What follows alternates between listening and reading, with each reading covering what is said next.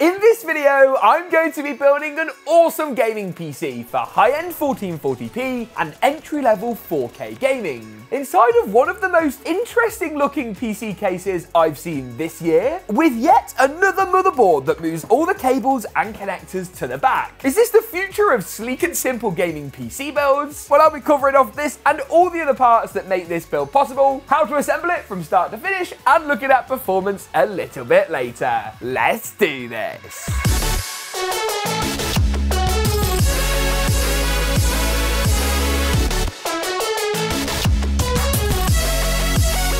The Corsair K65 Plus Wireless is a 75% mechanical gaming keyboard with hot swappable pre-lubed Corsair MLX red switches. You get two wireless connection modes with both Bluetooth and 2.4 GHz and up to 266 hours of battery life for non-stop gaming. Customizable RGB lighting, Corsair IQ support and a programmable rotary dial make this a compact keyboard that has it all. Perky RGB lighting, a sleek grey and silver design, 2 layers of sound dampening and screw-in stabilizers round off a keyboard with plenty of features. I'm going to start things off by giving you guys a quick rundown of all the parts I picked and why. The first of those is the CPU, Intel's Core i7-14700K. Now, of all of the 14th gen chips, the 14700K and KF are my favourite. You get more cores over 13th gen, TDPs and temperatures are pretty high, but the cooler is beefy, so we should be fine, and you get performance that is significantly better than most of AMD's Ryzen 7 options, not only for gaming, but for things like video editing and rendering too. The 7800X 3D comes close from a gaming point of view, but the 14700K takes the edge when it comes to gaming and everything else. Now, talking of coolers, I have gone for Cooler Master's Atmos 360. This is one of the best performing CPU coolers on the market within that 360mm bracket, and you can see from our review in the cards section now why we like this design so much. Cooler Master have taken their coolers up a notch with this. You can 3D print changeable top plates for the CPU water block. You get 3 of their high-end RGB 120mm fans included, and the fans come pre-screwed into the radiator, making installation and setup that bit easier. As far as graphics goes, I've gone for a 4070 Ti Super in this build. The GPU landscape has changed a lot recently. Obviously, new 7900 GRE, which competes with the RX 7800 XT and 4070 Super. And on the Nvidia side, we have new super variants of the 4070, 70 Ti, and 4080. Now, the 70 Ti Super is pretty well positioned. It doesn't have quite as much direct competition from AMD, though their 7900 XT with its latest price drop does come close. Personally, I like the advantage that DLSS 3, frame gen, and ray tracing bring on the Nvidia side of the equation. Simply put, AMD's comparative technologies are not as good. To be clear, AMD will offer you a bit more VRAM and better straight rasterization at this price point, and for some people that will be enough to justify the AMD card over the Nvidia. Neither is necessarily definitively better than the other, but it's great to see so much GPU competition within the market generally. As far as motherboard goes, sticking with a bit of an MSI theme, nice to have things coordinated, the Z790 Project Zero. Now, Project Zero is basically like MSI's version of Asus BTF. They came out at the same time. We saw GeekaWhat pilot this a long time ago, but have not really brought anything out since. And this design actually feels really quite high-end and quite fancy. If you've not seen these boards before, basically what they do is move all the fan headers, RGB headers, power connections to the rear of the motherboard. And what it means is that on the front of the board, you actually have no visible cables or connections. This makes cable management look a lot better for a start. No power supply cables to worry about, as these are hidden at the rear. And from an actual ease of building point of view, it means that when you need to access that finicky USB header at the bottom of the board, or reseed a motherboard or CPU power cable, you're not going to try and cram your fingers through a gap that's a little bit too tight to get it to connect. I do like the look of good sleeved cable extensions, and secretly I kind of miss them when I'm using stuff like this, but I do acknowledge that this is the future, and I do think it's really clever. The only caveat is that you need a back to front or Project Zero compatible case for it to work. More on that in a moment. Otherwise though, Z790 gives us overclocking for our CPU and our memory, PCI Generation 5 for graphics and the SSD too, and you get loads of this really nice silver shrouding all around the board that looks premium and helps to keep that clean aesthetic in tow. I/O is pretty solid as well. Obviously loads of our USB ports. We've got a 20 gig Type C, 10 gig Type A, and a 2.5 Ethernet with Wi-Fi 7. And if that wasn't enough, this board is obviously 14th gen out of the box, as a lot more boards are increasingly nowadays, meaning no need for a BIOS update on the board to use the 14700K in this system. Talking of cases, I wouldn't normally move on to the case at this point, but obviously it is directly linked to the motherboard choice. This is actually really, really interesting and got me quite excited when I first saw it. It's the MSI Maestro 700L PZ. Now, obviously with this being an MSI PZ case, it's guaranteed to work with our PZ motherboard in terms of where those cable cutouts are. However, Corsair recently released their 2.5 and 6.5 DX series, which also supports some of these back to front boards. So you aren't stuck necessarily with an MSI case in order to use an MSI board. The reason this standed out to me though, is that I've never seen anything like it. Now, on the face of it, it looks like a dual chamber case, nothing new there, but the glass is fully curved. And if I try and remove this panel, which from experience is a bit precarious and quite nerve-wracking, oh, hello, look at this. What on earth? Oh my word, it's unbelievable. Now, Montek's King 95, which I love, by the way, has a curved glass panel, but it's made up of two pieces. MSI have just gone, nah,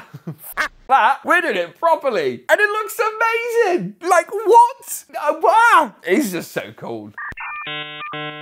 It's Future James here with a bit of an update on this case. Now, you'll have heard me just compare it against the Montek King 95, Corsair 6500, without realising quite how expensive this is. This is a staggering $419 MSRP. Now, it is limited edition, and it doesn't take away from the fact this case is really still pretty cool. But if you're building this build and you're trying to be quite price conscious, I don't want to lead you astray. Maybe look at something else. I'll link some alternatives below and just keep that in mind. A cool case, but definitely not cheap.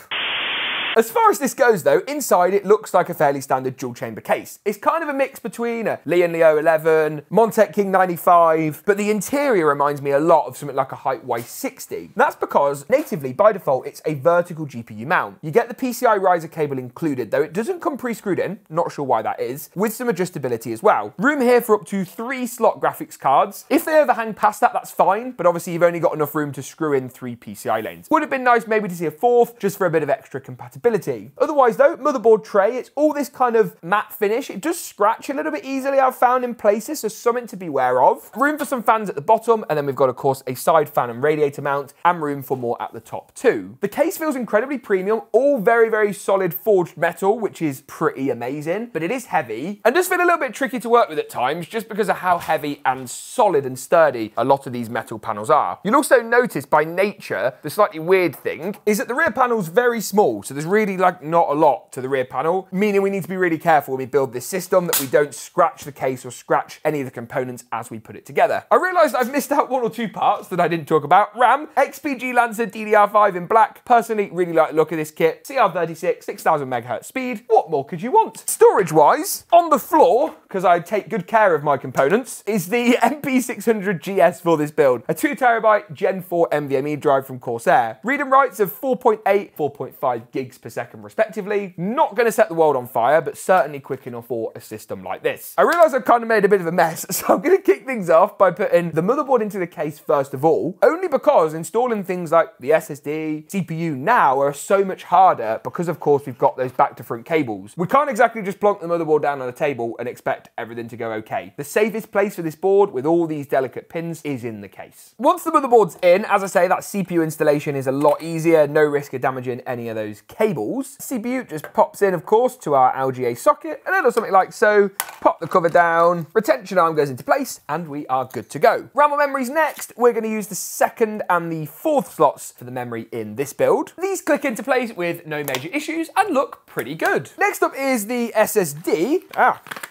Which is stuck in the box. That's going to go into the top slot on this board. Any of the slots really are fine because this is a Gen 4, not a Gen 5 drive, so we haven't really got to worry about bandwidth too much. Obviously, the built-in heatsink or heat spreader is going to help to keep that drive cool, which is good, and it leads to a more unified build aesthetic. It'd be nice to see this be a bit more toolless. MSI have got some really great toolless NVMe installations, evidently though, not on this board, but that's okay. We still have a toolless latch for actually securing the NVMe drive into place. That just flicks over nice and easily. With 2 screws to secure the heat shield down, not being too much of a hassle. Next up is the CPU cooler. I'm going to be using this backplate that comes included in the box just to brace the cooler in, followed by these posts which are also included with the CPU cooler. They have a female thread on one end which will screw into the backplate and a male post on the top which we'll be using to secure the water block down. Typically, I always try and do the CPU cooler prep as early as possible, as doing it later can make your life unnecessarily more difficult. The next step is the remainder of the CPU cooler, and as you can see, it comes packaged really nicely. You get all the installation hardware in different AMD and Intel boxes over here, the actual CPU water block itself, which looks really quite nice, including a thermal paste guide at the bottom, and the actual radiator and the fans come all pre-done in this nice little cardboard packaging. Not only is this a bit more eco-friendly than a plastic bag, which I like to see, it also protects the fins on the radiator from damage, feels really premium. I'm just a massive fan. 3 120mm ARGBs here with nice braided cables for both the RGB and fan connections, good to see. As far as positioning goes, I think I'm going to pop the radiator in an exhaust configuration on the top of the case. At least that's my sort of initial idea. I don't think we need to overcomplicate matters, we just need to make sure there's enough air flowing around the system to keep everything cool. Once the radiator's been screwed into the top of the case, it's then a simple task of securing the water block down with some of the included thermal paste. With that all sorted, I'm going to take the included vertical GPU riser cable, and this is going to screw in nice and easily to the included vertical GPU mount. That is where I'll be mounting our 4070 Ti Super, which not only is going to look really good, but should also be beneficial for cooling. This case is really spacious, so plenty of room to play with. That is then going to allow me to pop the GPU in, brand spanking new as well. We love to see, oh, we've got a peel. Here we go, I'll be quiet.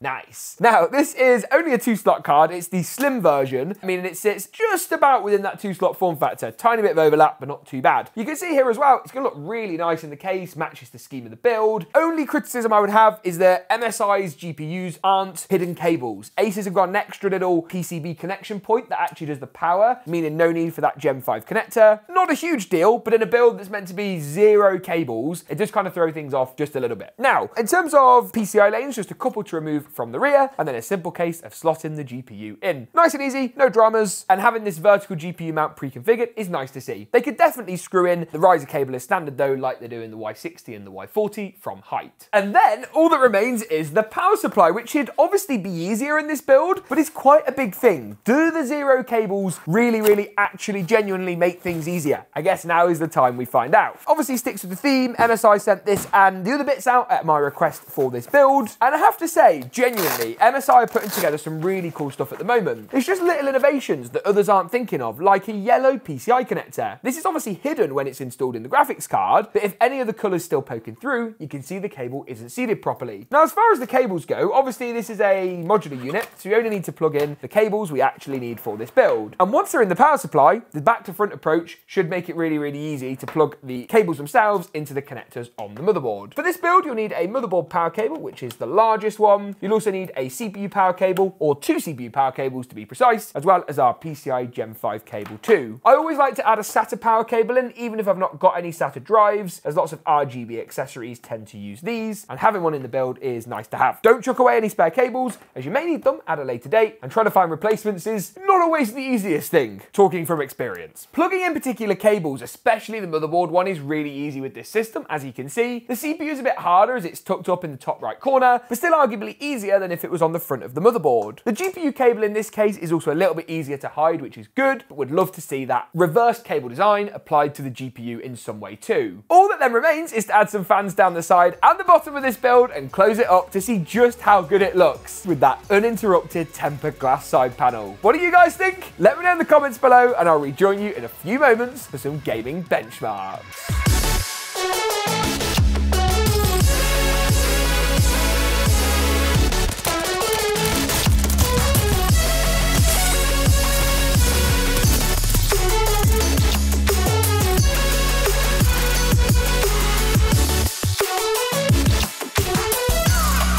Moving through into the benchmarks, and it's time to see how this build performs. In order to test it out, I used MSI's new 4K 240Hz QD OLED, the 321 URX, which looked great and allowed me to benchmark at 4K and 1440p with ease. The first game I tested out was Call of Duty's Warzone. Why? Because everyone loves it. High settings, DLSS, quality at that 4K resolution, yielded an impressive 128 FPS average. The game looked great, frame rates were pretty consistent, and to do this at 4K obviously shows you've got great legs at 1080p and 1440p too for even higher frame rates. Modern Warfare 3, 4K high once again, DLSS enabled and set to quality. Here pulled in 134 FPS on average. I tend to use DLSS only really on the quality preset in games like this. I find that it works better than AMD FSR, at least in terms of the impact on visual fidelity, and allows us to get a bit of a boost to those frame rates. Starfield was more vanilla, 4K high settings, pretty run-of-the-mill, no DLSS or ray tracing at play here. The game achieved 61 FPS on average at that 4K resolution. Now for an RPG game, this is totally fine. Starfield should definitely be better optimized, and you're going to see similarly kind of disappointing results in the frame rate department on any card. Starfield just remains an incredibly difficult game to run. Hogwarts Legacy was slightly better at 4K high, but not going to set the world on fire. Here we got 70 FPS on average. Again, with it being an RPG game, it's less of a problem, but it would be nice to see a bit more frame rate upside, and you might find yourself dropping down to 1440p in games like Hogwarts more than others. Tuning that resolution right down for the next test, it is of course Fortnite at 1080p competitive. Here the build pulled in a amazing 308 FPS on average. You cannot complain at this frame rate. 90 and 99 percentile results were good too. Finally, to wrap things up, also tested out Apex Legends at 4K high settings, and the 4070 Ti Super delivered once again. 160 FPS on average, gave competitive frame rates even at that top end 4K resolution. What do you guys think of the performance of this build and the system in general? I've got to say, I think it looks great. The case, admittedly far more expensive than I'd initially realised, but a build that looks and performs the part. Let me know what you think in the comments down below. Get subscribed to see more from me, and as always, we'll see you in the next one.